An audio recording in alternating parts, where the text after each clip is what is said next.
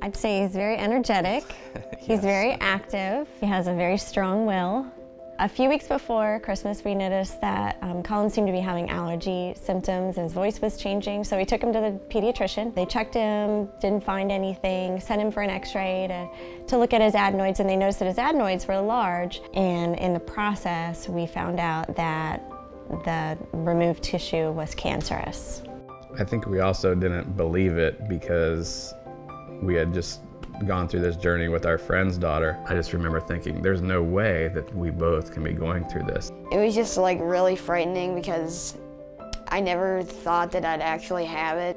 The doctor and my mom pulled me into a room and were telling me how he had cancer and stuff. I remember I cried for 2 hours. We were just shocked. So when we got to the ER, I can tell you that I was even still a little bit more in denial.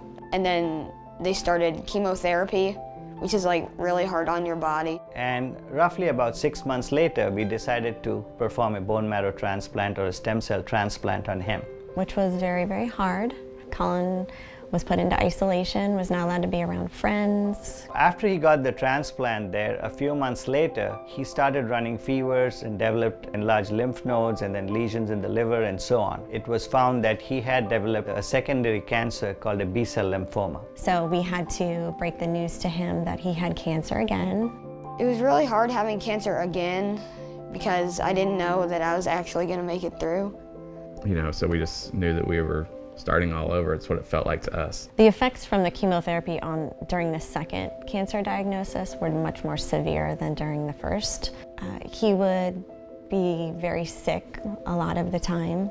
It just seemed like he was going through so much. I was like, I don't know if he can do it. I don't know if he can take it all in. But miraculously, after only 1.5 rounds of chemotherapy, it was all gone. I was really happy about that, and I've been cancer-free since. So it is true, Caulin has actually fought off 2 different cancers within the space of a year or less. Being at Dayton Children's, no parent wants to be there for an extended amount of time, but if you have to be somewhere, I think that was a great place for us and for any child. The care there was unbelievable. We fell in love with all the doctors immediately. So now Caulin is really wanting to help other people, especially kids who are going through the same thing that he has done. So we've started a charity with our friends, the Barnetts, and it's called Together We Fight. What we are doing is putting together basically large goodie bags for kids who are newly diagnosed at Dayton Children's. And we give them to every cancer patient that's admitted to the hospital at Dayton Children's. It's just stuff that we thought was really important when we were going into the hospital that people might need. Well, it's taught me that I need to appreciate everything that's done for me and to live my life thankful. Sometimes it's really hard and you don't know if you're gonna make it, but still you just gotta keep persevering and pushing on. And he came home and he was so excited that he knew he could play outside.